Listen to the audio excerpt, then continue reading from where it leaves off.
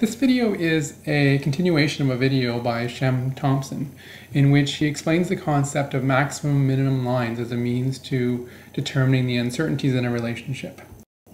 Shem leaves you with a maximum gradient and a minimum gradient as shown at the bottom of the screen. But there's a couple things that you still need to be able to do. You still have to be able to find the vertical intercept of the graph and to be able to write the full equation of the line, including the uncertainties. We're going to use the data from Shem's video to demonstrate how this is done. In order to determine the y-intercept of the graph, we use a process that you learned in grade 9 using the general equation of a straight line, y equals mx plus b. And since we know the gradients of the two lines, as well as 2 points on each line, then we can use that to figure out the y-intercept. We really only need one of the 2 points, and so we're going to use the lowest point on each line.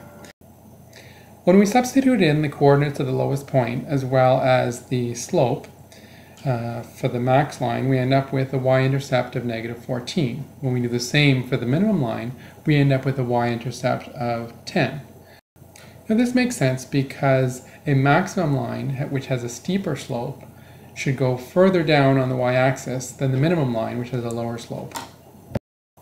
Once we've found the gradient and y-intercepts of the maximum and minimum lines of best fit, then we have to figure out the average of these and determine the uncertainties. The average is calculated by adding the two numbers and dividing it by 2.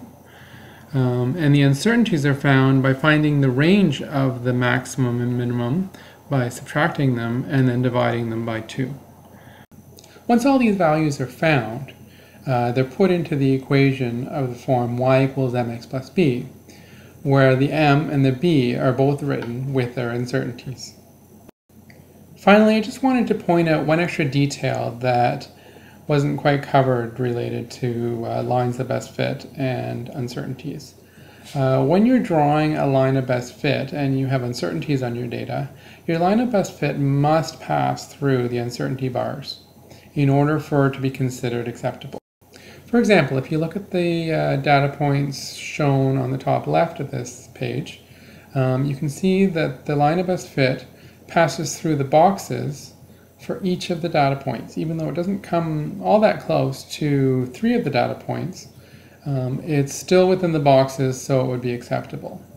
Whereas for the bottom right drawing, it's not acceptable because there's no way to draw a straight line that would go through all the data points.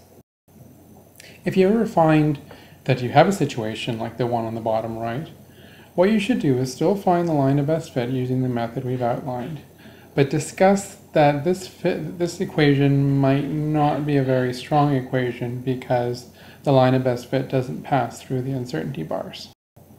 And you should try and give some kind of explanation as to why this might be the case, which you would discuss when you're discussing the error in the experiment.